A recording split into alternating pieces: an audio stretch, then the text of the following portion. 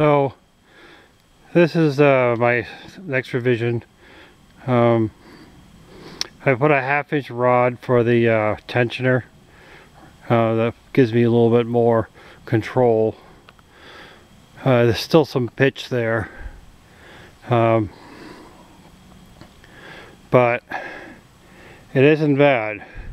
I'm a little happier with it because it's not as flimsy as the 3/8 rod, and seems pretty solid. So the other option would be to use the bracket for the wind turbine. It's up there essentially, but the older style for the PMA, and drill a hole in the back of it that lines up with this bolt, and so it'll pivot here. This brings this whole thing out further by what, 2 inches or so more, 2.5 maybe, which means taking this apart and cutting another groove for the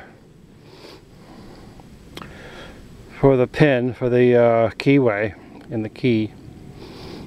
It's a lot of stuff that I don't know if I really have to. I think I'm on my next design. If I do another one, then I'll go with that step and see where that goes.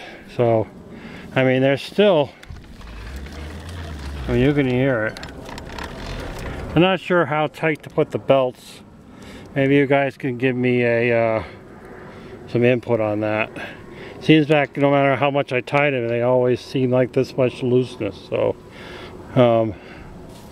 the more tighter it is, the harder for it to turn. So I could do some input. I mean, I'll show a video of where it belongs, where it's going to go, and you'll see where I'm not hopping down into the stream anytime soon. Out for now.